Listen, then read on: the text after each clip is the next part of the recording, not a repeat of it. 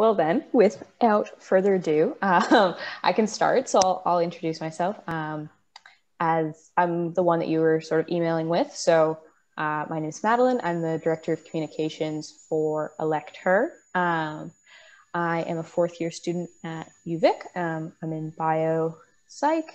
Um, and yeah, so that's me. And then we have another team member with us tonight, which is exciting. Hi, I'm Maya.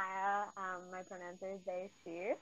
I'm a first year student and just newly in this club as the director at large. I'm very excited and potentially going into the realm of politics, so we'll see. And yeah, so a little bit about Elect Her. We essentially are a club at UVic that hopes to inspire young women and people of marginalized genders to pursue roles in politics. So whether that be elected roles or behind the scenes, we just sort of want to provide the confidence and resources for someone who wants to pursue that role to sort of see themselves in it. And we are just going to start with a quick territorial acknowledgement. I'm in Victoria right now, so I'll use the one that is used by the school. So we would like to acknowledge with respect that we live upon the Songhees, Esquimalt, and Wasanich people's territory, and that their vital relationships with the land continue to this day. And so I want to thank you again, Kate, for being here. And if you'd like to do a quick introduction, that would be great. Okay, cool. Well, first off, thank you so much for having me. I'm very excited. This is clearly a topic and a club that I can definitely get behind. My name is Kate O'Connor. I am joining you today from the territories of the Wasanich peoples and the Lekwungen speaking peoples. I'll just do a brief introduction about myself. I just graduated from high school in June. Fun pandemic graduation. And I ran with the BC Greens in the last provincial election. And now I work as the constituent advocate for MLA Adam Olson in North Saanich and the Islands, a member of the BC Green Caucus. Yeah. That's amazing. And what sort of led you to want to run in the first place? So I have been very privileged to grow up in many different cultures and countries, and I was living in Tunisia during the Arab Spring, during the revolution, and I was pretty young at the time, 8 or 9, and that was kind of a big moment in my life when I saw the impact that people can have, on government and on kind of the history of that country. And so that kind of was just sitting with me. And then I moved here and started getting involved in the environmental movement. So it was a subject that was constantly discussed, as I'm sure we all know, in classes among my friends.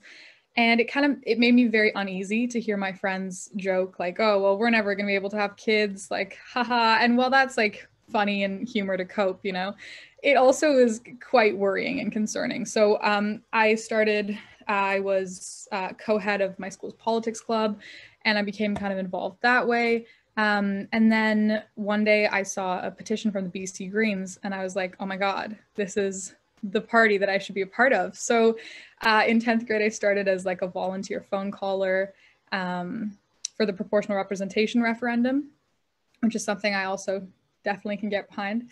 And then I kind of fell out of it for a bit, wasn't really super involved. I did a bit of work in the 2019 federal election as a canvasser for my local candidate, the local Green candidate. And then this summer, I got involved on Sonia Furstenau's campaign for leader of the BC Greens. And I started as a volunteer and then was hired on her campaign as her caller and get out the vote coordinator, which was very cool. It was a very cool experience. And then the campaign was over and she won. And then the election was called. And I was like, you know what? I'm holding off on university for a year.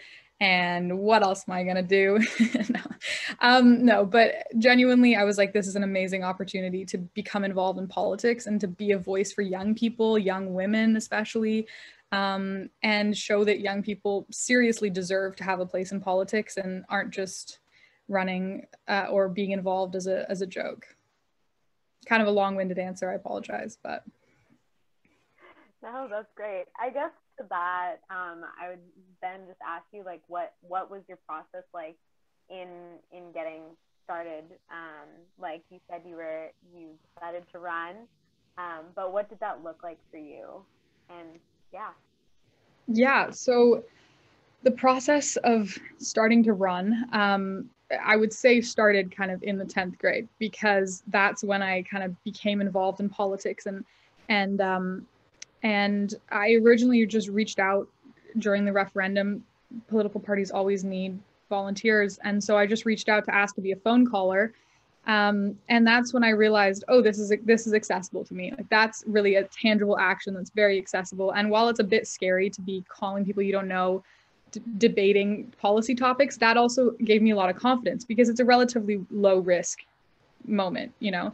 And so you're trained up and everything. So that, I would say, is actually when it started. And then I became more politically active, kind of just following the news, educating myself on the issues just through reading, talking with friends. And then this summer, when I reached out to be a volunteer again on Sonia's campaign, I realized, wow, like my actions are I'm doing something in the world. Like, my actions are actually having tangible effects. And so then when the election was called, I was talking with my mom, and I was like, I think I should run. And it was kind of like a crazy idea, because I was like, oh my God, I was 17, and I was like, is that even legal? So I looked it up, and then I realized you only had to be 18 before general voting day, which was the 24th. And so I was like, so it's legal. And which was definitely the first key step. But then I had a lot of people around me who really believed in me. Like, that I think is very important, especially when young women and people of marginalized genders become involved in politics, is that the support system they have around them becomes incredibly important and powerful. And because everyone around me in my support system said, go for it, I was immediately emboldened to go for it. And I was like, okay. And the first step is getting 125 signatures from constituents. And that, let me tell you, is a quick way to learn the lesson of rejection. And especially during a pandemic, like approaching people, asking them, hi, can you sign my papers? And that was also a really important step for me, because I had come to a place where I had enough confidence in myself that I knew what I was doing. And so facing rejection like that, like with just a stranger right in front of me saying, no, I don't believe in you, I don't believe in what you stand for, was a really important experience to go through, to have people do that, and then be able to be okay in myself and still feel strong in my opinions and beliefs. So yeah, it took me 5 days to get those signatures, and I would say like 6 hours a day getting those. But in the end, it worked out. And like, how do you sort of like take that rejection and, like you said, sort of like be okay with, like, how did you build that sort of ability? Because I feel like for a lot of people, even just that thought of rejection is scary enough to say, nope, we're just not going to do that. Yeah, well, yeah, definitely the first few, I was like, okay, take some deep breaths, Kate. You can do it. I would say, so one thing that definitely benefited me was becoming involved in my school's politics club, because that was, for me, it felt like a very low risk, safe place to voice my opinions, but then also to have debate with people. So I think an important part of learning how to deal with rejection, or just being confronted with people who don't believe the same thing as you, is to just begin that conversation with friends, or just with people in like a casual environment. Like, I have healthy debates and conversations with my family members all the time. And I think a lot of people, especially of our generation, it seems, like to shy away from that conflict. Or, you know, I mean, I guess with like the algorithms on social media, we're constantly just inundated with people who think the same way we think. And I actively worked to break out of that, and to be confronted with people whom I didn't see eye to eye with, to have a healthy debate with a very conservative boy in my politics class, like to have those debates in these low risk environments, at least, you know, what feels like low risk in that moment. And then learn that that's okay. Like, you can go away and be okay with having a debate with someone who doesn't agree with you, and that it also actually strengthens your own opinions because you see different sides of the story, and then you're ready to further defend what you believe in. And you can't really form opinions if you don't see both sides of the story. So I would say, like, just not shying away from conflict by, even in just my high school classes and with my parents and my family members, my conservative uncles. And that's really kind of what prepared me for just then being out on the street with constituents, trying to, get them to vote for me. A little bit of an escalation. And then I guess to add on to that one, is there anything else that you would tell to younger folk thinking about running, and to, I guess, upon like pushing those boundaries, that like anything past that? I would say, so go to people that you are inspired by and believe in. And so one person who was super inspiring to me was, well, still is, Sonia Firstenow, who's now the leader of the BC Greens. And so I was following her story and I realized she was in an election, and I'm like, she's inspiring to me. And so I just reached out. And often when you approach someone saying you're inspiring to me, they want to, they want to help you, and and especially someone like that will want to lift other young women up as well. And so I would say definitely go to those who inspire you. And I know it's kind of a scary first step to take, but actively seek out those who inspire you, try to learn from them. I'd also say a really important way to get started is just to inform yourself on the issues. And I know that can feel scary, like if you mess up, say something, but often if you just approach it with an aspect of a perspective, like I'm learning here, then no one can really fault you for trying to learn more and educate yourself. So I would say reading a lot is important, and not just reading texts that you believe in, but that's just a good way to start, honestly, because then you become more confident, you actually are able to form opinions and beliefs. And yeah, those are two other ways I'd say to start. And do you think like coming in sort of a bit younger sort of changed your experience of that? Because like, not to say that like you can't teach an old dog new tricks, like not to throw that out there. But do you think like sort of being younger changed your experience in general? I would say definitely being younger. I would say there are positives and benefits of entering the world of politics as a young person, as a young woman, especially. I did find that many people said that my campaign was quite bold and quite audacious. That was a word that was used to describe me frequently. And in one article, they called me a green pit bull. And in the moment, I was like, I don't think that that's really a compliment, but I'll take it. So I think approaching, like being young and not being bogged down by years of just negative political stuck in circles, like this is how the system is, this is how it's always going to be. Like I was 17 at the beginning of the election, like I hadn't been involved in those systems, and it's like this hopeful belief that things can change. And I think approaching that as a young person is important, and that's why we need more young people in politics.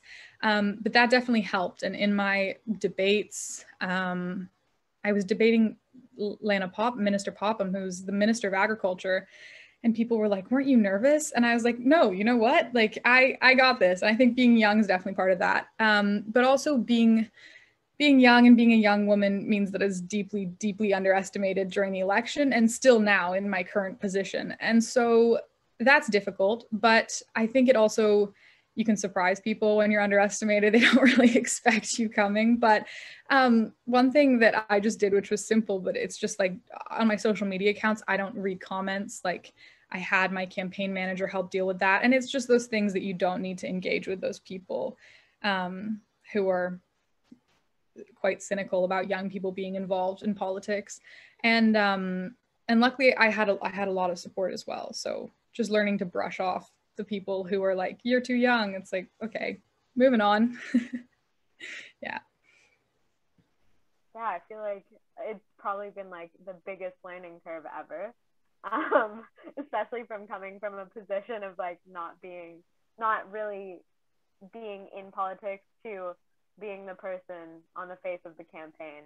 And Yeah. then to that extent, what do you think would be, if you could choose one, your biggest learning opportunity, or like learning expansion that you've personally gone through throughout all of this?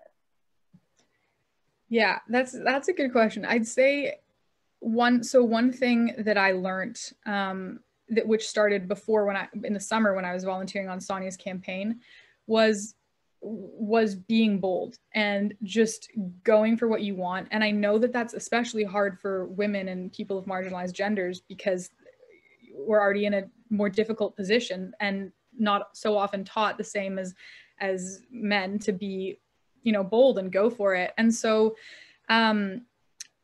one thing that I appreciate about the Green Party is that they don't underestimate young people. And so immediately I felt like, wow, my voice is heard. And I just emailed her at literally 1 a.m. And then I was they invited me to volunteer on the team. And then because I'd put in the work and I started working like long days, not just as a volunteer, that was kind of like, I was actively putting in the effort, and then I was hired. And so that was definitely a fortunate series of events, which led me to that moment. But I learned that you have to be bold. And in these ridiculously difficult times, in these terrifying times, when we look to the future and it's like, are we going to have a future? Like, this is a time that requires bold action. And so reminding myself, like before I went into candidate debates, or before I would do a big event, I just say to myself, like, be bold. And that was kind of just a mantra that I kept in my head. And it really worked out. I think especially seeing a young, confident person was important for a lot of other young people, to see politics as more accessible than just for older people who weren't speaking the same as them, who didn't really seem to care about the same issues. So yeah, it's simple, but be bold. You can use synonyms. Be audacious. That's also a good one. It's been a long since I've heard the word audacious, and it's great. My campaign manager would say to me, like, before I do something, she'd be like, "This is audacious." I'd be like, "Yeah, we're good to go." It's perfect. Then I've accomplished my goal. And so you mentioned earlier sort of your passion for climate change and how you got involved in that as well. And so building on all of the sort of that you're young and that you're passionate about climate, and how do you sort of like bring that intersectional lens sort of to your work and like to your politics and your campaign? Yeah, that's definitely a really, really important piece. And for me, it started, like I said before that, with just being aware of my own privilege and knowing when I would approach a situation, being aware of the privileged position in which I sit automatically in this world by being white. And I think that was a very, very important piece. And my second piece is not being afraid to learn. So not being afraid to say, I don't know. I need you to explain this to me. You know better than I do. How could I ever understand? Please help me not understand, because I never truly will, but just help me approach this and reckon, with my own privilege. And so during my campaign, it largely focused on police reform, on pushing for Indigenous self-determination, and that's what my campaign hugely focused on, and focusing on how we approach environment, but we can approach environment with an Indigenous lens and learn from Indigenous folks who've been protecting the environment for a long, long time. And so that was really important to me in the campaign, and also learning from especially Indigenous young activists like Autumn Peltier, like just learning and so then thinking about that before I approach every single situation, before I approach every single debate, before I would go out and door knock to constituents, and in my work now as the constituent advocate for Adam, just thinking every day about that and how I live in this world easier just because of the color of my skin. And I think having that always front of mind when approaching situations is super important. I think it definitely backtracks off of that one, but you definitely have these values in like the climate crisis, and so I guess it's really easy in these days, and especially with social media, especially with everything going on, that we lose focus and we lose like our positionality in what we value as important. So how did you kind of, like, you just briefly touched on that, but how did you reposition yourself if you ever felt like you were slipping, or if you ever felt like you were kind of losing that hope, or what inspired you to do this in the first place? Yeah, that's definitely a very important question. I think one that a lot of people, especially a lot of young people, have to reckon with, especially during this time that is really affecting young people. And yeah, there were some really long days in the campaign where I'd be door knocking, and I'd just have like a bit of a tough moment. And for me, I'm very people driven and people focused, and a lot of people would say like a quite extreme extrovert. And so I really rely on the people I have around me. And so I made sure that was an important part for me, was building a strong team around me, and not just a campaign team. Like, I had amazing volunteers, I had an amazing campaign manager, but having like my friends close to me and important to me, be there for me in those moments when I just felt like this is so overwhelming. And then more broadly, just when you think about the environment and the world and it seems scary, connecting with other young people who feel the same way can feel like, it might feel like not what you think to do isn't talk with someone about how you're both scared. But for me, I think that is really helpful to know that, you're not alone in this fear. And that also there are tons and tons of amazing young activists and older activists too, working to make it better. And so connecting with those networks. So I was super honored to receive to be named one of the top environmentalists in Canada, 25 under 25 through the Starfish. And that has been an incredibly valuable network for me, because those are people who, have the same values as I do and care about the same things, and are all working on their own separate projects all over Canada. And so just hearing these stories brings me hope. And like, it sounds cheesy, but it really does, to just connect with those people who are also working so hard. And that's kind of what I did. I'd made sure to think back and draw on those people, and then also call up my best friend to ask her to bring me some ice cream. Dairy free though, so yeah. And sort of, so touching on what you sort of went, like in your campaign, you had police reform and then tackling climate crisis. Slight subject. Yeah, just little itty bitty problems. It's good. Yeah. So how do you not get overwhelmed by how not itty bitty those problems are? I'm so sorry. I just have to go turn off the space heater in my room. It's just like so warm in here. Okay, 1 second. I'll be right back. Okay, sorry. I'm back. It's just really too warm in here. Yeah, so dealing with like those big topics is quite intense. And to be honest, like, I really struggled during the election with that, because especially during a campaign, that's your job to talk about how everything's going wrong and how your party and you will fix it for the better. And so it's a lot of focus on a lot of really difficult negative things. But for me, it was really, and it still is, like, I still kind of reckon with those issues on a daily basis. And for me, it's about perspective and just thinking about the fact that I'm doing something, and I know personally, I know my limits. I know I'm not going to solve by myself the climate crisis, but that it's important to have perspective. Like, I'm doing something, and kind of when I feel overwhelmed at work now, or when I feel overwhelmed during the election, I just think, well, I'm doing what I can, and that's all I can do. And so it is like also just so simple. Like, I'm doing what I can. And that's all I can do. And then going outside to get some fresh air, go stand in the water in the ocean and just be like, you know what, I'm doing what I can do.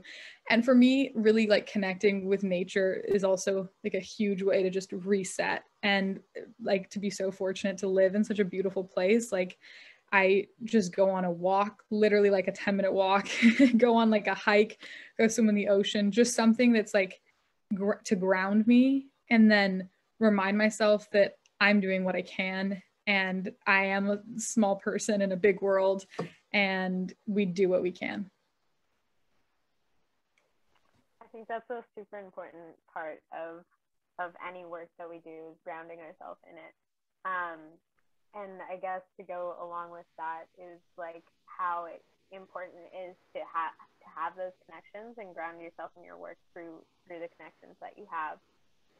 So what would you say to someone who may feel like they don't necessarily have the means or the connections to get started in politics if they're thinking about that? Yeah.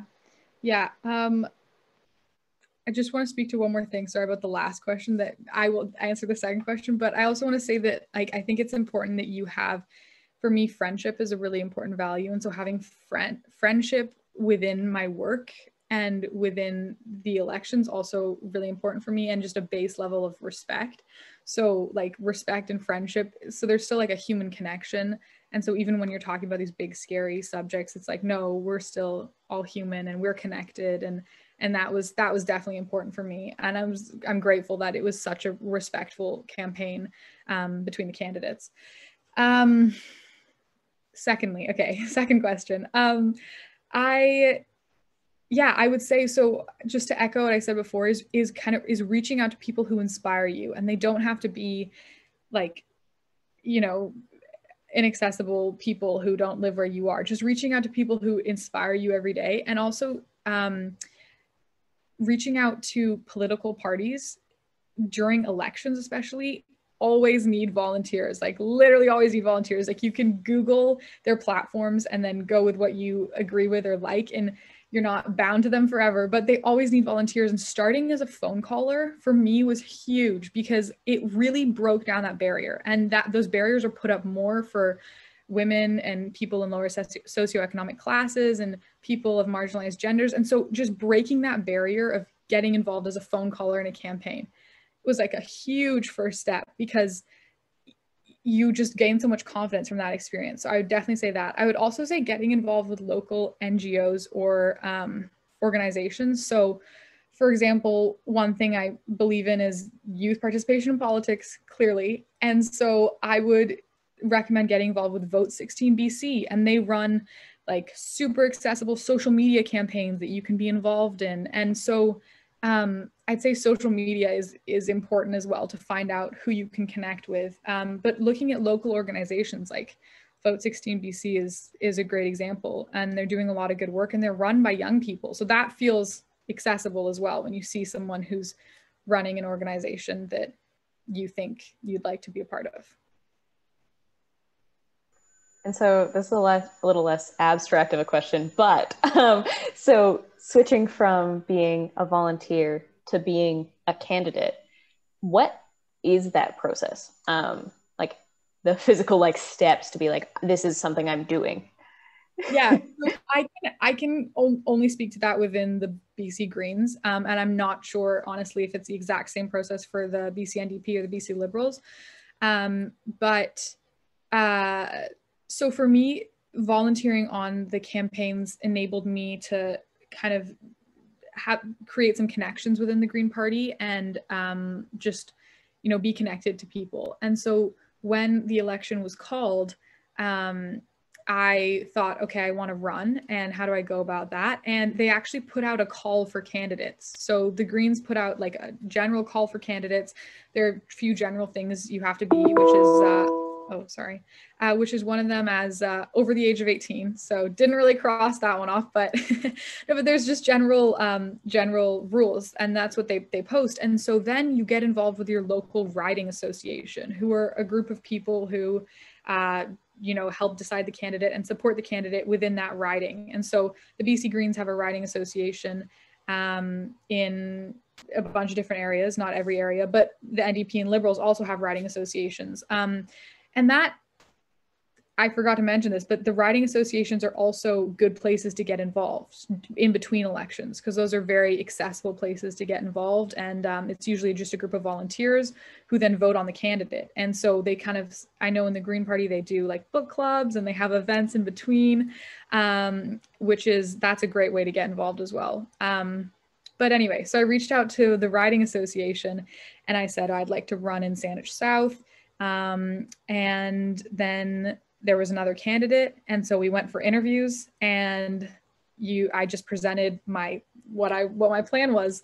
And I came prepared with my campaign manager and I came with my 125 signatures, which was huge. And that was actually like a huge barrier, to running. It was much more difficult than I'd anticipated to get the signatures, and it's scary. Like it was like, that was a lot. So, but then physically getting them, and I went and I did my interview, and then they recommend you to the party. And so once that whole system goes through and you go through your riding association, it goes to the party for senior leadership to approve. And so it went to senior leadership. They approved it. And then they background check you and vet you. And actually some candidates don't make it past that stage. And so they vet your social media and everything like that. And then you are officially the candidate. And so, so in some ways it's like a simple process, but there are clear steps to follow, but there are also moments that where you might not make it through. And so definitely certain things like being prepared with my signatures helped me get recommended by the riding association. Also just a bit of luck, like it was a snap election. And one huge barrier in politics is that in snap elections, women and people of color more often can't just drop everything for 1 month and just run in an election. And, that's much more difficult for them to do. And I was lucky that I was on a gap year and that I had those opportunities. And so it's kind of just like a series of fortunate events and also being involved in the right moment. But definitely getting involved with your local riding association, I would say, is a huge and important part if you ever want to be a candidate. Because you also get to vote on the candidate. So why not, And then federally, you can get involved with your EDA, which is just for the bigger area. Yeah. I think to go on top of that one, it seems like just quite a process that you had to navigate yourself. Obviously you had the connections, but definitely for a 17-year-old, that's a lot to take on. And with social media, we can always feel overwhelmed and stuff, but at what point did you kind of have the realization I'm actually doing this? That's crazy. Yeah, so I definitely I put out on my Twitter, I had 8 followers and I put out on my Twitter I am seeking the nomination in Saanich South. So that doesn't mean that you're okayed as the candidate. That just means that you're seeking the candidate nomination. And it did not go viral by any means, but it got 300 retweets. And I was like, for 8 followers, that's pretty good. And it was kind of it was very overwhelming because I wasn't officially the candidate. People had misunderstood that because it's confusing language saying I'm seeking the nomination. And so people were like, congratulations. I was like, oh my God, now I really hope that I get it. But that was kind of a big moment because that was also the first time that I had negative comments, because up until then, everyone around me, my family, my friends had all organized and they were like, yeah, go for it. And that was the first time when I was like, whoa, okay. So some people are not going to be on board with this. And so that was a moment where I was like, oh my God. And then after I'd been through that whole process, a week later, we were standing at a press conference in Oak Bay. and I was standing with Sonia in front of me and then the 3 other candidates beside me and all the cameras. And I was like, oh my God, this is crazy. And that's when I fully was like, what is happening? And I was standing there and I heard Sonia was making the announcements and she's like, Nicole Duncan, Oak Bay Gordon Head, we're so pleased to have her running with us. And then Kate O'Connor in Sandwich South. And I was like, wow, yay. But also like, that was a huge moment. And then and also the first interview I did was also a big moment, like an interview with, I think, CTV Vancouver, and just having like an actual camera. I was like, okay, wow, this is also another big moment. Yeah, I would have loved to have a little more media training. I think that was also something that was a bit overwhelming. But I mean, it was just with the snap election happened so fast. But that is also, I think, that was one of the more scary aspects, was the media and learning not to get tripped up in questions. Like if a question's posed to you, like, so you were the head of your high school politics club and you think that's enough experience to represent a riding with 50,000 people in it? And like when a question's asked that way, it's important to not panic, because you can't be like, well, yes. And you can't be like, no, I don't know. So like, I mean, and there is a proper way to answer that question, which is like attacking the premise of the question. Like, so you think young people shouldn't be able to participate in politics? Like, I might not have the amount of life experience. I have a different life experience. No one in the legislature today knows what it's like to grow up young, knows what it's like to grow up in a climate crisis. And these are all valid points to make. But when you've just been asked that question, there's like a moment of panic. So also those were also some moments where I was like, wow. But luckily, I think I'm a pretty quick study. So I got that under control pretty fast. And do you think like that's just practice, or is there like something that you would have liked to know before that happened? Or is it like is it just so it's natural born talent? No. It's definitely, this is interesting, because like you don't necessarily, when you see politicians, think, oh wow, they're doing such a good job in these media briefs, whatever. You're like, you just don't really think about that. But so what I did to practice was I would like listen to media moments. Like Sonia at that time was speaking all the time in press conferences, and I was like, so if I was asked that question, how would I respond? And also, it forces you to really narrow down your platform and narrow down what you stand for and understand what you're saying yourself and making sure you say it clearly. But to practice, I literally had my dad over dinner and over walks quiz me, asking me the meanest, harshest questions he could think of. And it's just practice. And like the first times I was like, oh my God, this is a disaster, like in tears over my chicken or whatever. But like that kind of thing is like really important, to have someone you trust just be able to ask you these questions. And like, I think almost all the candidates I knew had that. They either had their campaign manager or someone close to them just quiz them on the questions. And that's definitely something that can be learned. And I was really lucky during the election that I had a lot of media coverage for my age, that I also then, because I had so much media coverage, was constantly doing interviews, and that became really easy for me. And it becomes easy for a lot of candidates. So I think the first one is a bit scary, but practice, it's definitely a learned skill, not one that I went into having. Also important, one other thing, to research who is interviewing you. And I only learned that after I was interviewed by a kind of more right-wing media station. And then I was like, okay, so this is why we research who is interviewing you beforehand, so that you know the tone of the interview. If it's like a specific journalist, you just kind of see what they've written before. And it's just so you can know what's happening. The more information you have, the more prepared you are, the easier it is. And I guess for that one, I was just thinking about like, for people who are definitely more marginalized than even us, is there other kind of organizations, people in place that can help support them if they are like pressed for time or stuff like that? Because it's often the people that are most marginalized that are the least represented in in politics. And so, yeah.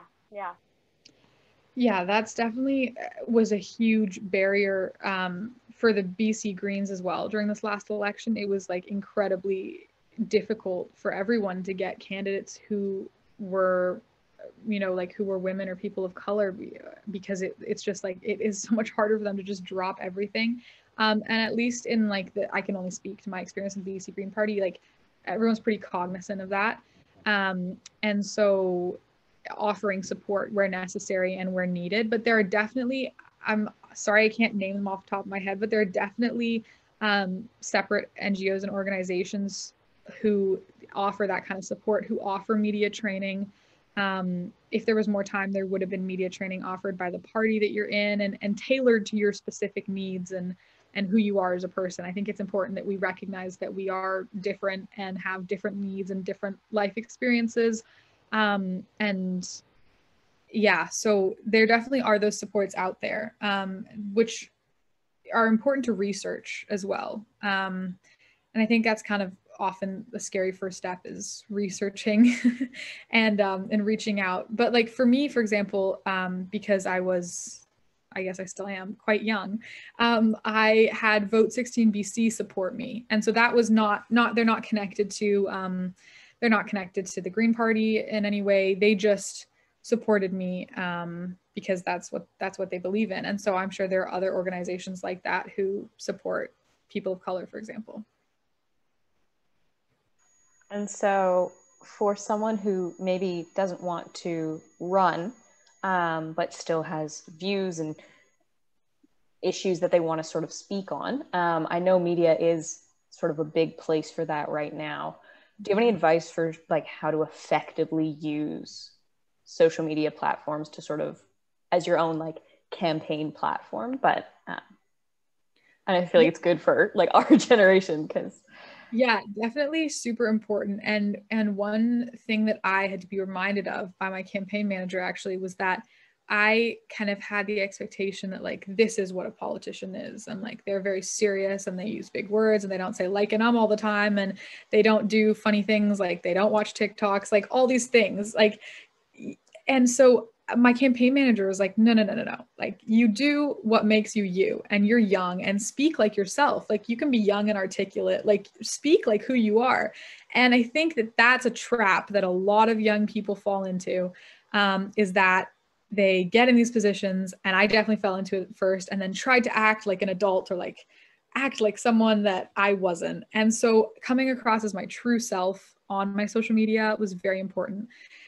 Got to tone it down for Facebook because that's a bit of an older crowd. But like on Twitter and Instagram, for example, just saying things like they were, like not trying to write these long-winded, like full sentence things, like thinking it was funny, like using emojis, being like, this is ridiculous. Like just like saying what I thought. I think coming across as really genuine is important for a lot of young people. And then to have other young people connect with you. One of my friends and another woman who has run for the Greens, Mackenzie, has quite a funny TikTok. And I know a lot of like older people are like, what is that? But like she, you know, like she's just being herself. And that's, I think, really important to be genuine on these platforms. And yeah, I would also say just like a general tip that I had with my social media was just to keep everything brief. Like getting into like long paragraphs and like maybe like a long Twitter thread once in a while, but like yeah, I think sometimes people just try to overdo it and act like someone they're not, rather than just being genuine. A lot of young people have a lot of really good ideas, and so just being genuine with it is definitely important. And then in like more formal media, like radio interviews or TV, learning how to stay on message and practicing that, because clearly the media is great, but they also want a specific thing. Like they want a fun story, they want something that's different, and being okay with being like, this is the question, and then I am going to answer the question, but I'm also going to say what I want to say. And for me especially, there was a lot of focus on my age, and so I would just get through that and be like, yes, I'm young, exciting, and here's actually what I think about oil and gas subsidies. And being okay with that, and learning that it can feel a bit uncomfortable, but then reminding yourself that, you know, you're just trying to get your point across, and this is what you believe in, this is what's important. And it's not really important when my birthday is. It's important that we don't kill the environment. Yeah, no, I think that's really important to remember, just being genuine, because like as young people going into politics, I feel like our whole thing is to change things. And so what use is that if we're just gonna repeat the patterns of our the people who were before us. Mm-hmm. And I guess on like a lighter note, there's been a rise of social justice issues in the past like 2 years, from Wet'suwet'en to Mi'kmaq to BLM to, you know, all the climate strikes. And I think it's definitely been brought up by a lot of young people, and like it's really showing that young people really do care. Mm-hmm. So I guess to that extent, do you think we're gonna see in the next few years, as the climate strikers get into age of being the ones in office, like are we gonna see a rise in young politicians? I think definitely. I also want to say that tomorrow is the 1 year anniversary of the Wet'suwet'en protest, which is important to recognize. But I definitely think that there's going to be a rise in young politicians. There were quite a few young politicians across parties in this election, which was very exciting for me to see. And I think young people are realizing that it is going to be us who deal with this. And it just angers me every day that the youngest member of the legislature who is making decisions about the future of our province is 35. And she's great. Like, she's great. But it's like we need younger people there. And to not have one voice is quite alarming. And I think that as we see the gravity of the situation we find ourselves in this pandemic, as we, you know, literally are choking on smoke from forest fires, young people are becoming more aware. And even those who aren't necessarily traditionally politically active understand that it's a problem. And so I do think definitely we will see a rise in young politicians. And that is part of the reason why I ran. I didn't only run with the intention of winning. I ran as well to show young people that it is accessible, it's important, and that if I can do it, then they can do it too. And that's important for people to see themselves represented, especially as well people of color. And so just like, I think there's going to be a huge wave of young people who do get involved in politics, and that this is only the beginning, which is also something that keeps me very, very hopeful. And one thing that I spoke about in the election, one thing that I'm trying to work with and grapple with is all the movement and momentum and energy around the climate movement, like the climate strikes. How do we transfer that into political participation and into literally just voting? I have a lot of my friends who were out climate striking and then wouldn't vote in this provincial election.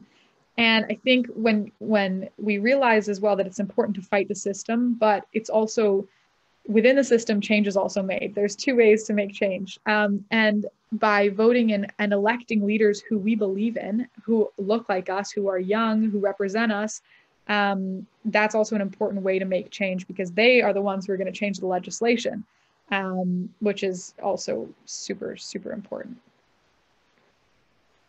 Yeah, I feel like that was a huge thing for me because, like I said, like I'm in bio, I'm not in poli sci. And so, but my partners in poli sci, I always saw our degrees as very, very separate. Mm-hmm. And then I was like, I am being so wildly naive because obviously I was like learning about the climate strike and I was learning about the science behind climate change and all the different pieces. And then kind of just being like, all right, now I have that information. So there's that. And then I was like, you can't really have one without the other. And I feel like that was a really big piece for me learning. Oh, for sure. And so now here I am in a politically oriented club and absolutely loving it. But sort of just being cognizant of the time, I'll ask sort of like one last question. Then if Maya has any more, I'll let her sort of finish it off. But what are sort of the next steps for you? I know right now, obviously, you're you're in your position. But after that, what does it sort of look like for you?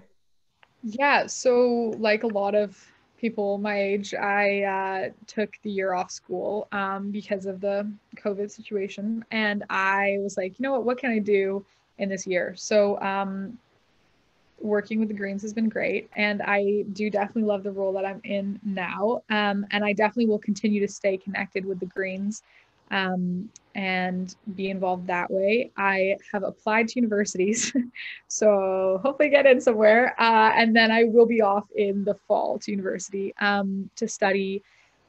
I'm not sure if I'm going to study poli-sci necessarily, but definitely remain in that world, remain active, continue working with the Greens, volunteering with them.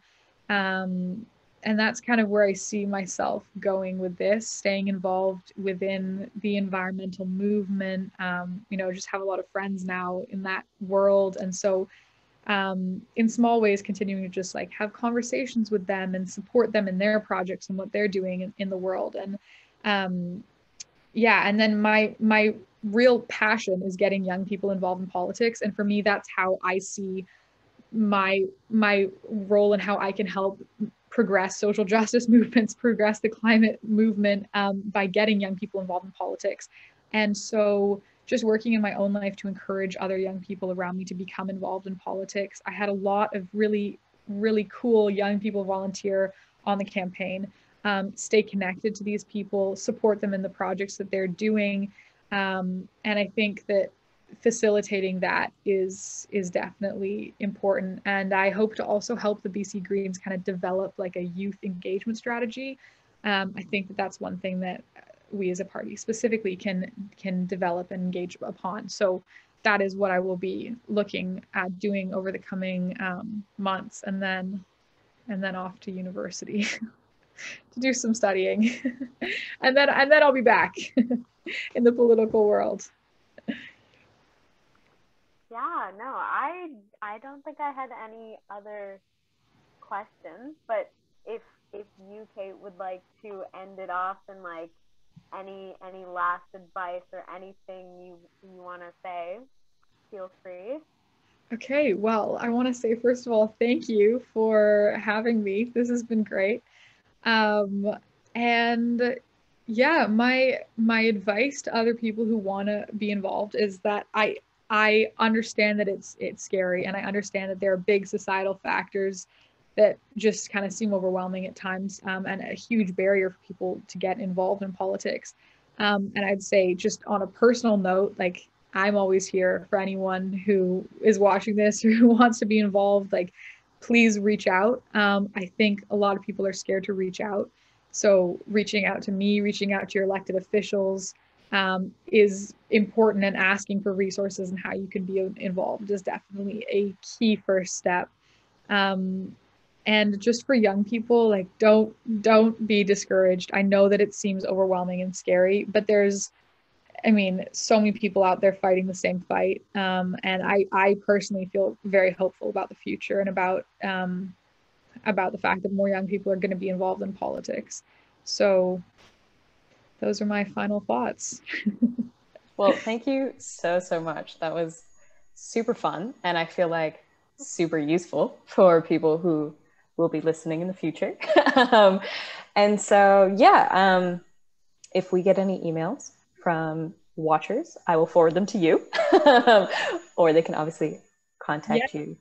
Anyone is free to reach me. I'm just going to put my email in here because I have my BC Green email that is checked like not that regularly. So I'm going to put my other one in. That's my personal email that you can share with anyone who wants to get involved. Okay, great.